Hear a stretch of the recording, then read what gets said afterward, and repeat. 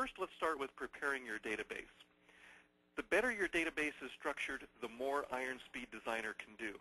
IronSpeed Designer specifically takes advantage of things in your database like primary key relationships, foreign key relationships, database views, and so forth to construct pages very, very quickly for you. The more you have those relationships expressed in your database, the more IronSpeed Designer can generate. For example, you'll get more web pages if you have primary keys. You'll get sophisticated master detail pages if you have foreign key relationships declared, and so forth.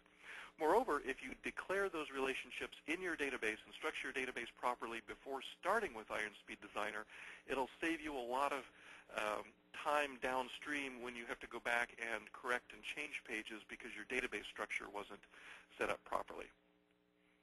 One of the first and most important things you can do is to create child tables for your one-to-many relationships.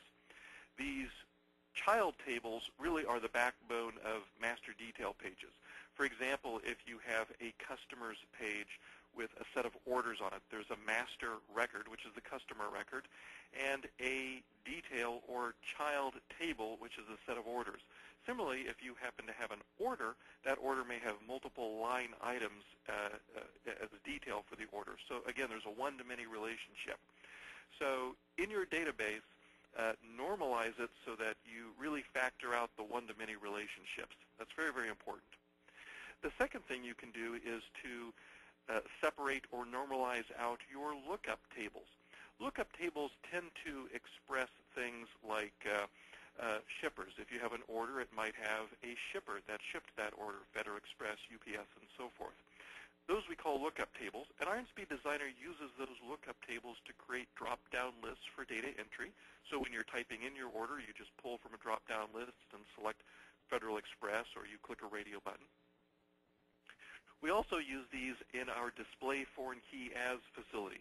So when you're looking at that order, it says Federal Express as opposed to 7, an ID value. The third thing you can do is build database views in your database to express complex relationships between tables. At the end of the day, IronSpeed Designer is not a SQL query construction tool. There are great tools for that, most of which come already with your database. You'll find database views are very useful for creating multi-table joins where you need to join together information from multiple tables, expressing complex queries where you have ORs, knots, nested queries, distinct, where you're trying to count things, and so forth. There's a great language called SQL for expressing those relationships, so I would heartily encourage you to use a database view to implement those. Then you can just simply point IronSpeed Designer at that database view, and it'll create a whole suite of pages around that database view. Next, as I mentioned earlier, is declaring primary keys in your database. This probably goes without saying because most databases do have primary key relationships declared, but just in case, IronSpeed Designer uses primary key relationships to generate show record, and edit table pages. In other words, we need a primary key value to grab a hold of a specific record so we can show it to you either for display purposes or for editing purposes. Now, if you don't have a primary key declared in your database, you can create a virtual primary key in IronSpeed Designer. That's essentially an instruction to IronSpeed Designer telling Designer to treat that field as if it were a primary key, even though that relationship's not explicitly declared in the database. This is particularly important for database views. Most database views don't necessarily have explicitly declared primary keys, so you'll want to use the VPK facility in Designer to declare that field in your view as a primary key.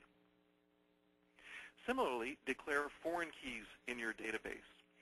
Foreign keys are used to generate master detail pages where you might show, for example, an order and then multiple line items for that order. That's the one-to-many relationship.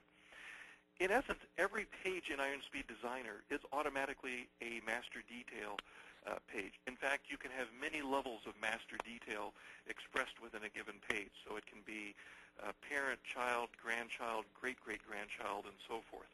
But in order to do that, IronSpeed Designer needs to know the foreign key relationship. Now, again, with database views, you may not have explicitly declared the foreign key relationship in your database. Just like you could with primary keys, you can instruct Designer through a virtual foreign key mechanism to treat a particular field or fields as foreign keys. Okay? And we'll just generate the code treating those fields as foreign keys. Here's how you create virtual primary keys and virtual foreign keys in Designer. You can do this from several places. One is the Databases menu in the pull-down menus. Just select Create New Virtual Primary Key, or in the Application Wizard, there's a step called Keys, which has a button which says Add a New Virtual Foreign Key or Virtual Primary Key. Okay. Both of these are very easy to create. In the case of a primary key, you're just designating a field, or in the case of a composite field, multiple fields, as representing the primary key. In the case of foreign keys, you're just declaring the from field and the to field, the one side of the relationship to the many side of the relationship.